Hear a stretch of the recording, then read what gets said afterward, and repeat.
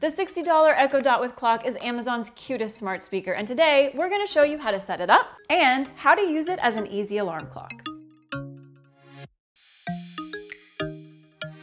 Your Echo Dot with clock can go pretty much anywhere, but I think it makes the most sense on your bedside table so your groggy self can check in on the time without having to grab your phone and adjust your eyes to a bright screen and inevitably end up scrolling through Twitter instead. Go away. So this Echo Dot with clock is gonna go on this nightstand right here. Fortunately, it's small enough that there's still plenty of room for books and snacks and water and pretty much anything else you'd want. Hey! Ooh. Now that you know where you wanna put your smart speaker, it's time to plug it in. The Echo Dot with clock comes with a 5-foot power adapter, so you shouldn't have any issues finding a nearby outlet. First, connect the adapter to the speaker and then plug it into the outlet. The LED ring around the speaker should turn orange shortly after you plug it in. That means it's in setup mode. Now that your Dot with clock has a place to call home and is plugged in, it's time to grab your phone to complete the rest of the setup. If you don't have an Alexa account, download the Alexa app and create a login. If you already do have an account, open the app and log in with your email and password. The app fortunately makes device configuration super simple. Click on the settings menu on the top left of the home screen and choose Add Device. Select Amazon Echo from the list, then Echo Dot, and finally, 3rd generation to make sure you get the instructions for the right smart speaker. You've just confirmed that you want to install your Echo Dot with clock in the Alexa app. Now it's time to connect your smart speaker to your local Wi-Fi network. Your speaker should still have the spinning orange LED status light indicating it's ready to connect. In the Alexa app, your device will automatically show up in a list of new devices.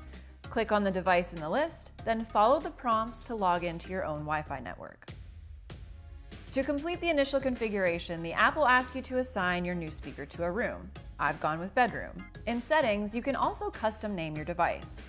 With that out of the way, let's get into the alarm setting portion. And just like the straightforward speaker setup, it's also really easy to create an alarm. Just say, set a weekday alarm for 7 a.m. Alarm set for every weekday at 7 a.m. For the purposes of Andrew's eternal nap, let's see, what time is it right now? 4:41. Okay. Set an alarm for 4:42. Alarm set for 4:42 p.m. That means you have 1 minute left.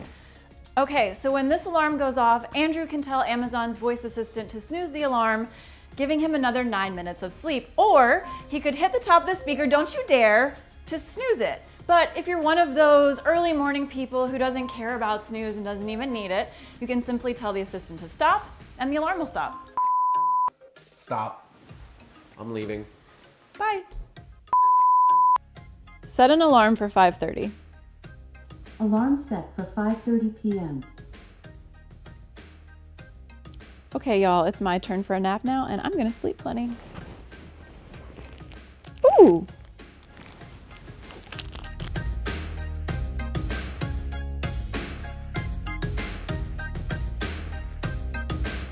Thanks for watching. If you liked this video, please hit the thumbs up and subscribe to CNET's How to Do It All channel. Ooh! The green ones I don't like at all.